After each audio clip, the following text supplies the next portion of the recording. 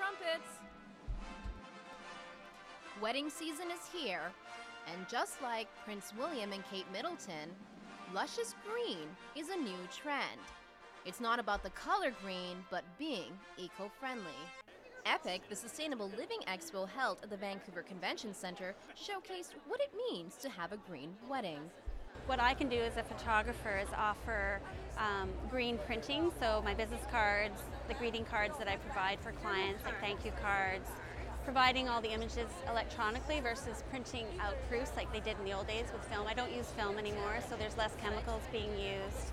Plus there's a lot more wedding album books out there that are use recyclable paper and various different covers for the albums that are more sustainable. There's environmentally conscious wedding dress designers.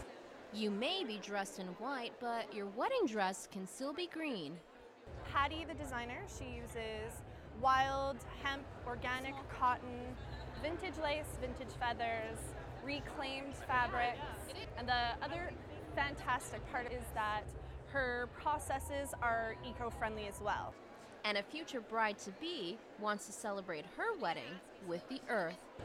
Coming from a large Italian family, everything is very overdone and extravagant. So I think for me, something more low-key and as simple and as less harmful to the environment as possible is something that we both would really pride ourselves on. Eco-friendly weddings may turn out to be more than just a trend, but a new direction for the future. Nagar Moshahedi in Vancouver for BCIT Magazine.